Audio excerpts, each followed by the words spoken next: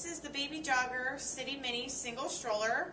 It is kind of a hybrid stroller. It's a step up from an umbrella, but not yet an all-terrain stroller because it has the foam tires. It weighs in at about 18 pounds. It is suitable for birth because there is a flat recline in the seat, so a newborn can go directly in, or you can purchase the car seat adapter bar that can take your infant car seat.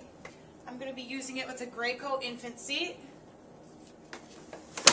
Snaps right in there, and then you're going to take the safety strap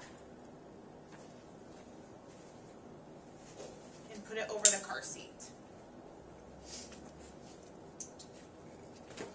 Once you're done with this, pinch the adapter bar off. There's an infinite recline on it, so you can kind of go wherever. It goes from birth to 50 pounds. What's also nice is the City Mini has a 3-paneled sun canopy with 2 peekaboo windows. It is not an adjustable handlebar, but most parents find it at a decent height.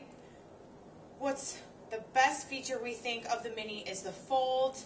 It literally is a one-handed fold. Pick up the middle, and it folds right in half. It pops right back up. The Mini's good for travel, in and out of the car, mall purposes. It's a great lightweight on the go.